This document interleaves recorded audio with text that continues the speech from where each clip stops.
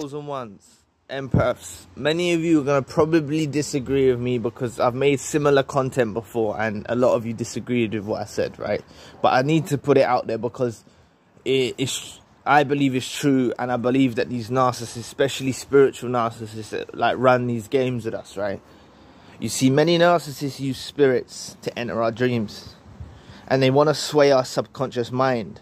You see, by them entering your dream, right, they're sending spirits to influence your dream about them, right? You wake up in the morning, even if you don't remember your dream as such, right? Or it wasn't a nightmare, or you just don't remember it.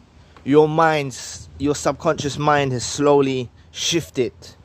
So this is how they use love spells, and they use these types of things, this witchcraft, to try and influence you while you're in dream state, to try and change the way of your thinking when you're conscious. You see what I'm saying? And I'm not saying that all narcissists do this, but the narcissists I was involved with, they do this, right? It can't really affect us as chosen ones and empaths. I used to have a different opinion about it. I used to believe it can affect us a lot more than it can. It can't really affect us. But during our dream state, when we're asleep and we're unconscious, it can affect us. But this could be, right, you know, it could be even them ruminating so much, because it's a spirit of rumination that you're dealing with. When you're ruminating, you're dealing with the spirit that's causing you to obsess and constantly think about them. So this could be them unconsciously influencing your dreams as well. I'm not saying that they're sitting there chanting around a magic pot and they're sending these things your way. They can be doing that, but I'm saying they can just be ruminating about you to such a degree that it causes, in the spiritual realm, influence of your dreams, right? Now, as much as they can do it, a lot of you in the comment section believe that you got a message from God through your dreams, which is beautiful. That's a beautiful thing, right? Because it's true. God can also send you warnings through these dreams, you know. God can be making you aware that you're dealing with a narcissist. Some of you have mentioned snakes and different types of creatures, and various dreams I've read in the comment section that you lot have experienced, and that could be God actually waking you up to the fact that you're dealing with a narcissist. And some of you have actually made your break away from the narcissist down to a dream that you've had, right? And it kind of woke you up. So that's a beautiful thing, right?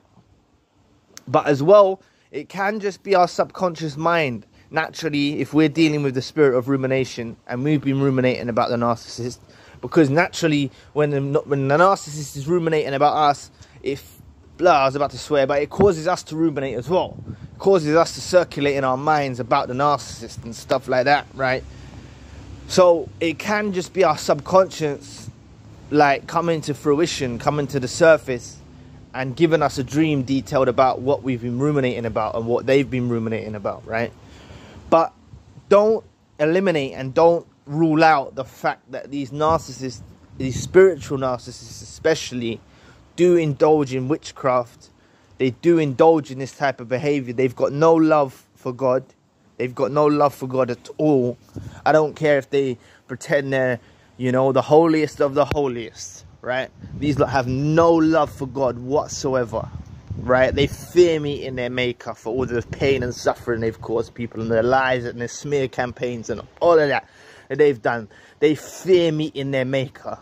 And this world is very short. We're only here for a little while, you know. We're only here for a little while, so the games don't last forever, and they will meet their maker one day. Regardless, they're going to meet their maker. And even if people don't believe, you know, when they get into an elder age, they start to contemplate and begin to ponder on the fact that life's coming to an end. And that's naturally what does happen to people when they get to an elder age, right? But the narcissist during this time, it's not pondering. They begin fearing. They begin getting scared. Their bodies begin decomposing before it's, you know, sooner than they need to be decomposing, you know what I'm saying? And especially if they got no supply around, decomposing takes real effect, right? When they don't have like a potent supply around them. But they're scared of meeting their maker. They're very scared of meeting their maker. But just be aware that these narcissists do use spirits to enter dreams. You know, they want to sway your subconscious mind.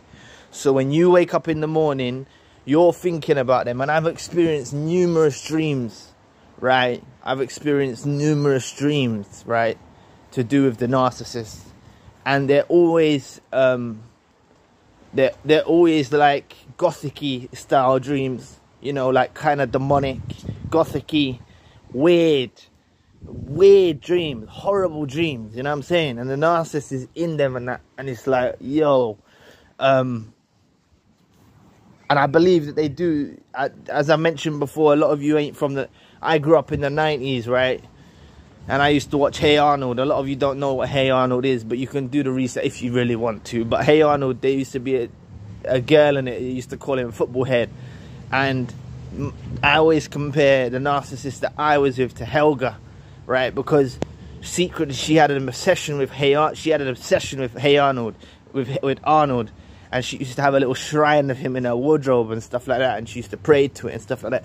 And that's what I believe my narcissist is like with me, because she smeared my name to such an extent, made out that I was the worst thing in the world, yet she's contacting me, she's reaching out to me, she's trying to speak to me when police have all said that we're not meant to talk.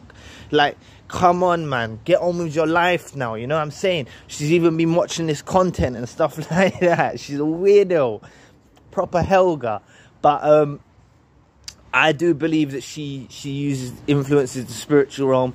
I don't know if she's putting my name in her shoes and walking around and chanting. I don't know what kind of shit these lot do. Yeah, these lot do some weirdo stuff, man. These spiritual narcissists, right, to influence the spiritual realm. And basically, when you want to influence with the spirits, right, that means you make yourself lower than a demon. You have to worship demons, basically, to let them to gain a contract with the spirit world. From what I know, I don't know a lot about it, but I'll share what I know with you, you know, hopefully it will help. But you have to, you know, it's bargaining. You have to make a contract with the spiritual realm, with the demons, to enable them to work for you. So you offer sacrifices of that kind, or you offer some kind of thing to them, right? It could be a sacrifice of a chicken or something. There's different types of magic that people use throughout the world, you know, the Spanish magic or voodoo or different types. But none of this can affect us as chosen people of God, right? None of this can affect us. So I don't want you lot to fear it or anything like that. Even if you do have dreams, you got to understand there's even a source of information out there about if you dream about someone, it means they dreamt about you too. So they could have been lucid dreaming or whatever. They could have been doing anything to try and make the dreams connect, because they've got nothing left. That's what you got to realize. They've got nothing left. If you've door slammed, bolted and welded it shut, they've got nothing left but to reach out to you in your dream state. You know, if they can't come knock at your door, they can't come phone up your phone, you block them, they can't reach out to you. They've got nothing left but to try and influence you in the spiritual realm. You see what I'm saying? And to sway your subconscious mind. But this also, as I like to say, it can be a sign from God. You know, can be a sign from God, as I've already discussed in this video, and many of you are aware of. Many of you take to that way of thinking when it comes to dreams. Or it can just be your subconscious mind, because naturally when we're thinking about things, of that nature, it can come out in our dreams and stuff like that. But look, we just got to realize that we're dealing with some weirdo people, right? Proper weirdos, like proper dusty weirdos, and they will stoop to any level to try and influence us.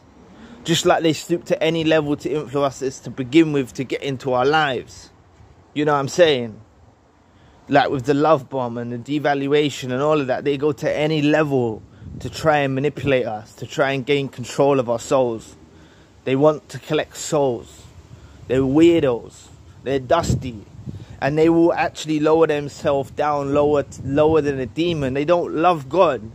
I don't care if you met this, if this person is in the church, or they're a pastor, or they're, you know, whatever, if they're the imam or they're the rabbi or whatever, man, whatever kind of religious place you go to. I don't care if they're, you know, the leader of that organization. They still can be narcissists. They still can be preoccupied with the devil. You know what I'm saying? And they just masquerade with this fake light that they're holy and stuff like that. So anyway, I went a bit off topic here, but anyway, please press the like and the subscribe button. If you would like to donate to the channel, you can find the link in the description box. And if you want a one-to-one session with myself, you can also find the link in the description box. Currently I have the secondary channel, the spiritual channel. If you want to check that out, the link for that channel is also in the description box. So anyway, I'll be back with another video soon. Peace.